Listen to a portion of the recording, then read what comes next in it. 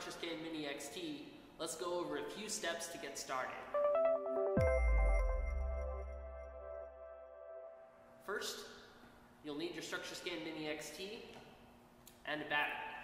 We're going to take the battery, we're going to place it into the XT, and hear it lock in place, then press the power button to the right of the battery to power the unit on. Once you see the front splash screen and then the menu, we're ready to get started.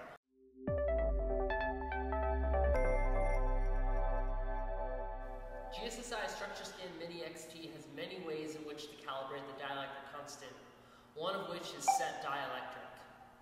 Calibrating your dielectric constant is critical if you need to provide accurate depths to your clients. The only prerequisite to performing set dielectric is to know the direction that your targets are traveling in. After we mark the ground a few times to get a sense of where our targets are traveling, we can travel over them at a 90-degree angle and calibrate our constant. With our markings on the ground, we're now ready to travel over our target at a 90-degree angle. So I'll push my scanner forwards, I'll move it back, and use my finger to place a crosshair at the peak of the hyperbola that I'm fitting. I'll then move over to calibrate along the bottom of the menu and select Set Dielectric, which brings up the hyperbola fitting tool. With the tool on the screen, I can then take my finger and move it along the vertical scale, or use the up and down arrow keys to change the shape of the tool so that the tool fits the target that I see on the screen, thus calibrating our dielectric constant.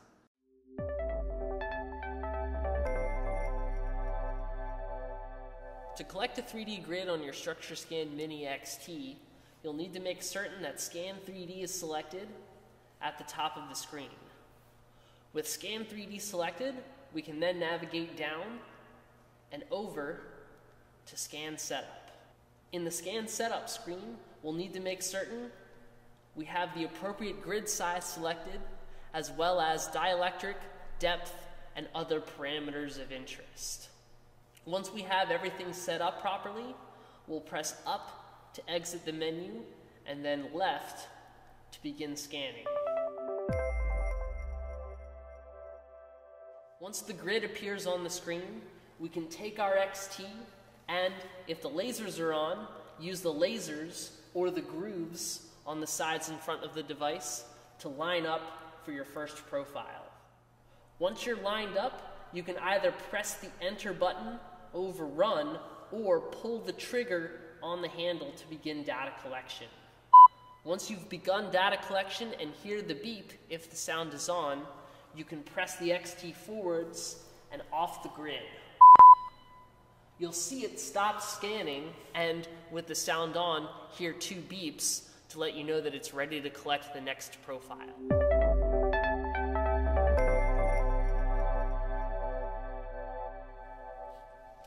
Once the entire 3D grid is collected, we can play back and review the data if we'd like.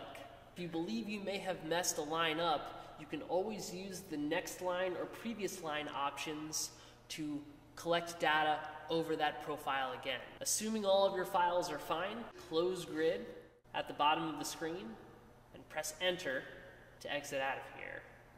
We'll then go back to the main menu and then over to Playback Setup in the Scan 3D submenu. Once in Playback Setup, we'll go over to Files and then select the grid that we'd like to review by pressing the right arrow, going down, and then pressing the Enter button to put a check mark next to it. With the check mark next to our grid, we can press the left arrow and then the down arrow to play back and load our grid.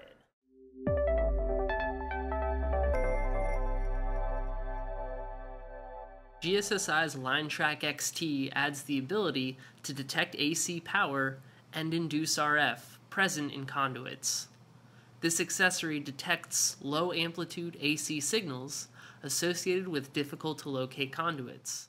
The LineTrack info seamlessly fuses with your GPR data, aids in target discrimination, allows for detection at 50 or 60 Hz, and has a rugged IP65 rated enclosure.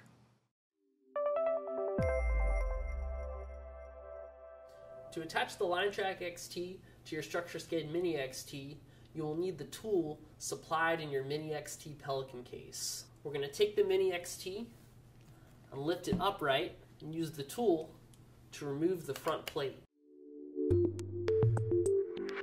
Once the screws are loose, we can lift the front plate off, thus freeing up the pins. We can then use the guiding pin and the guide on the LineTrack XT to line the device up at the front. Once the LineTrack is in place, we're going to take the tool and screw it down to the front. We'll know the LineTrack has been properly attached after we turn the XT on, as we'll recognize the logo on the bottom right-hand corner of the screen. Also, make certain that you select Scan Max and make sure that the LineTrack is on before surveying.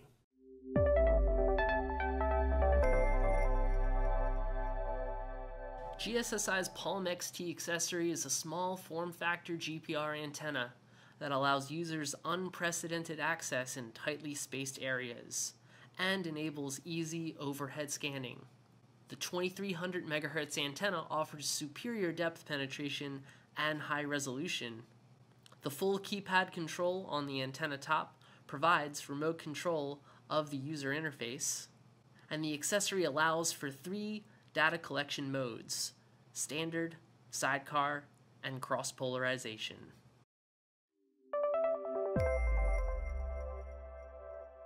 To attach the Palm XT to your StructureScan Mini XT, you will need the tool supplied in your Mini XT Pelican case. We're going to use this tool to detach the 4 pins connecting the handle to the front plate on the XT.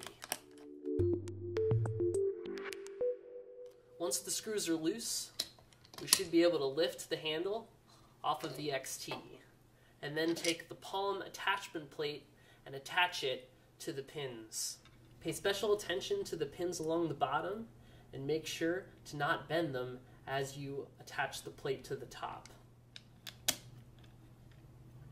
Once you feel it pop into place, we're going to use the tool to screw down the plate, and then we can power on the Mini XT. When the Mini XT is powered on, pay attention to the bottom left-hand corner and make sure you recognize the Palm XT logo there. Also, if this is the first time using the Palm XT on your Mini XT, you will need to calibrate this antenna before surveying.